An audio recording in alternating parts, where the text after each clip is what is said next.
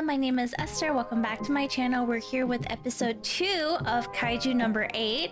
I'm really excited because last episode was a lot. It has got me very intrigued with this anime. I'm so excited to see more. I feel like the main character who turned into a kaiju is definitely gonna be very strong. I feel like this is kind of like, you know, whole Attack on Titan kind of like whole like scenario, maybe a little bit of Bleach in a way where they become one with like the enemy and in the sense. So I'm very curious on how it's gonna be like within this anime, and I just really like the comedy aspect too. I really like the main character. I think he's so funny. And now I'm just really curious about, I think it was Mina, right? Is that her name, the captain? But I feel like those two are going to hit it off very soon. I don't know what had happened within their past, you know, because they were childhood friends and they were like really close, but now they're like very distant. And so I don't know. I'm really intrigued on how this anime is gonna like unfold. But yeah, why don't we get started with episode 2 of Kaiju number 8. 怪獣が現れて先輩が逃げろってあの時助けてくれなかったら俺は Oh god, we're gonna see the scene again. Oh my god, I don't want to see this again.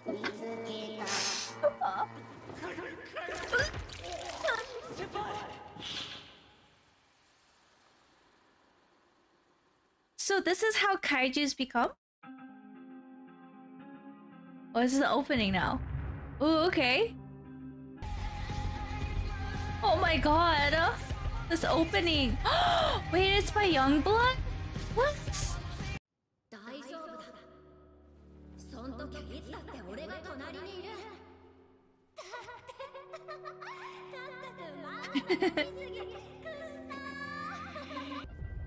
Oh my god.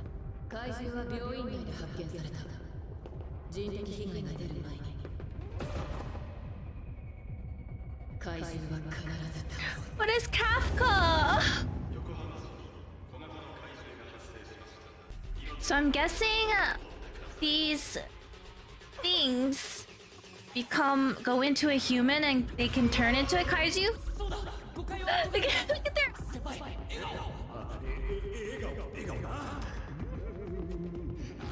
Oh! He can't handle the strength.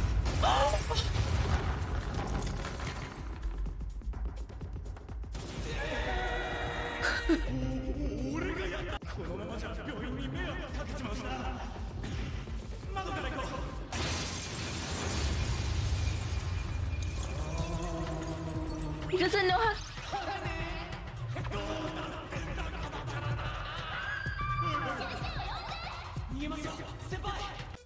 He can't control his body, the strength. He has like uncontrollable strength.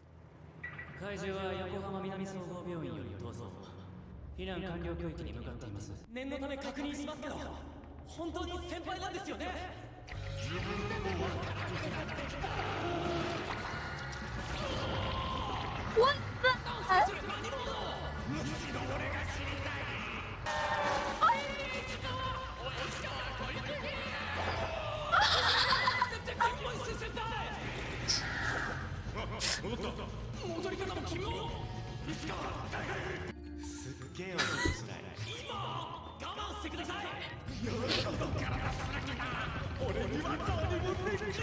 Oh my god, please! Excuse me? Excuse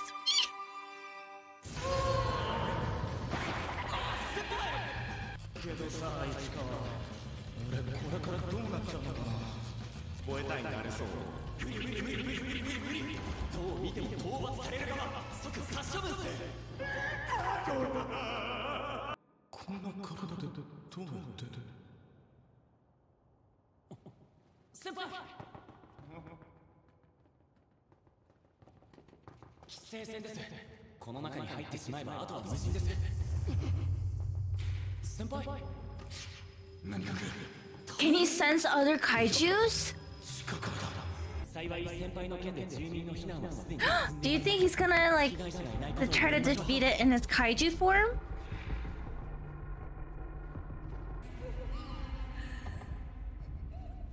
Oh, oh.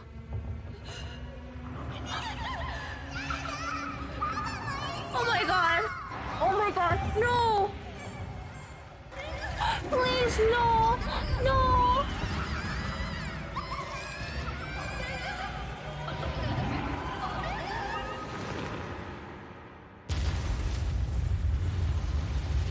Oh my god!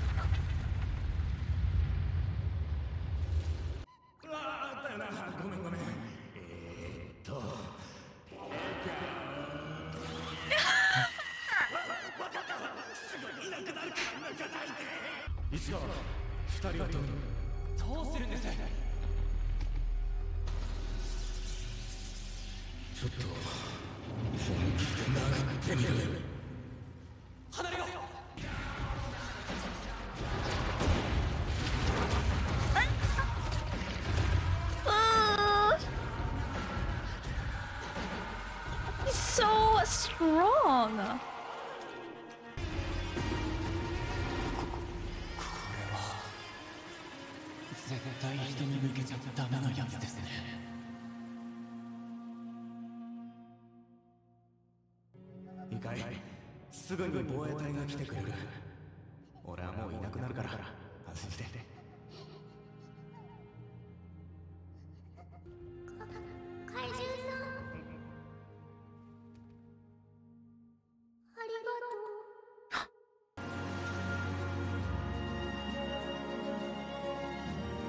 This is all he dreamed of, like them together.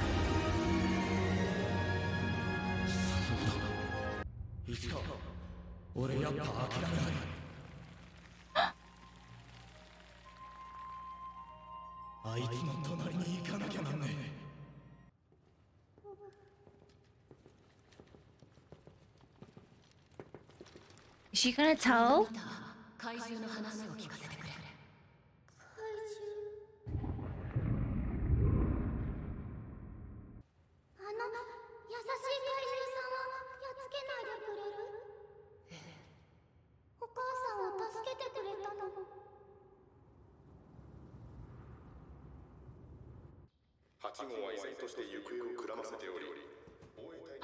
Oh, is that what is?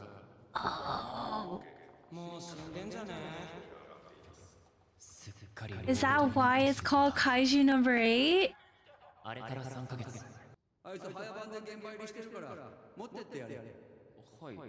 Is it?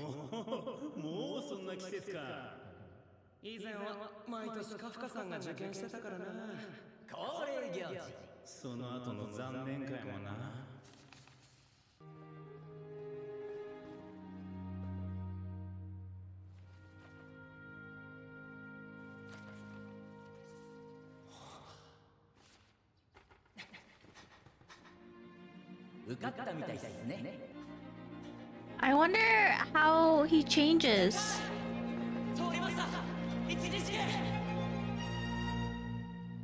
I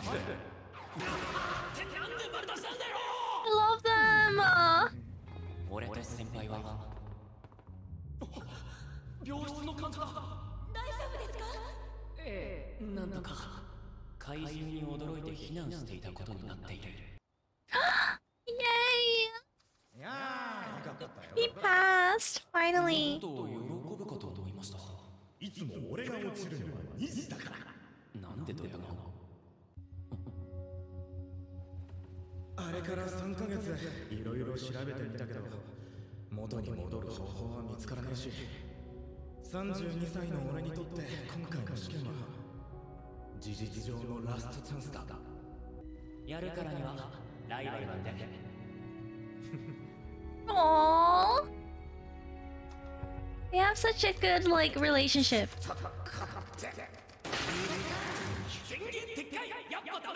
もうみんな来る頃なんだからしっかりしてくださいね。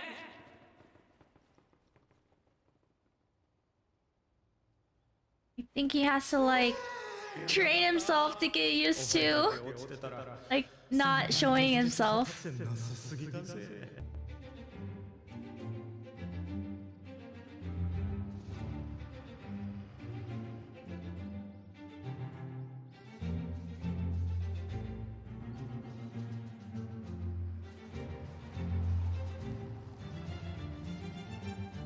これが防衛隊か。 Whoa, it's huge. 社会科見学で行った熊谷基地よりずっと大きい。ここは陸自の駐屯地と併設だからな。有事の時には連携して隊員を西東京中に派遣してるんだ。 We see other contestants now.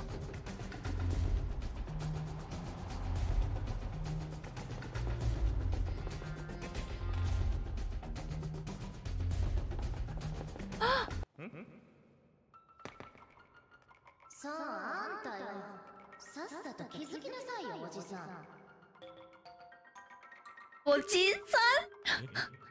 俺？おじさんじゃないです。まだ32です。おじさんじゃん。そうなの？ That's what that was. あのオンボロあんたのでしょ。邪魔よ。私の車が止められないからどけなさい。キノワタとなんじゃこの高飛車小娘。ちょっと来い。お兄さんが礼儀ってやつ教えてやる。急に何？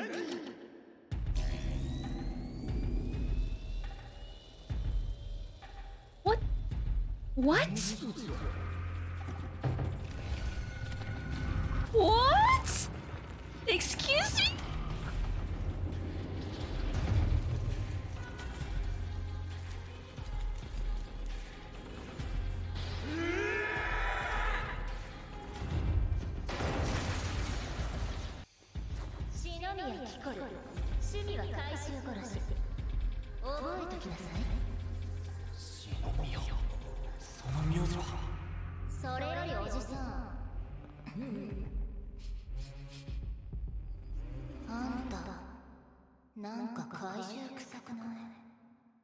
Alright, you guys, that was episode 2 of Kaiju number 8. That was such a good episode. Oh my god, I'm so excited. I love this anime so far. It is really good. I'm really like surprised on how like good it is. Like even like the comedy and everything is just so well made, and I just love just like everything about it. Like the animation, the drawing, just everything is just really nicely made, and I just cannot wait to watch more. But yeah, I'm really excited. I'm so happy for Kafka that he is finally in the second round. I feel like we're gonna see lots of like other characters and other contestants seeing in this anime, and I feel like Ichigawa as well, he's gonna be super strong once he like starts training and all of that. But I'm very keen and intrigued about the others, and especially the girl, like with the girl with the pigtails, that she is like super strong, and I feel like she is part of something maybe because Ichigawa kind of knew her last name, and so I'm really curious on where her background is from. And so yeah, I'm really excited to see the rest of the episodes with all of y'all. But you guys, thank you guys again for watching with me. You guys know how to support me. Please like, comment, and subscribe to the channel, and I'll see you guys in the next video. Bye bye.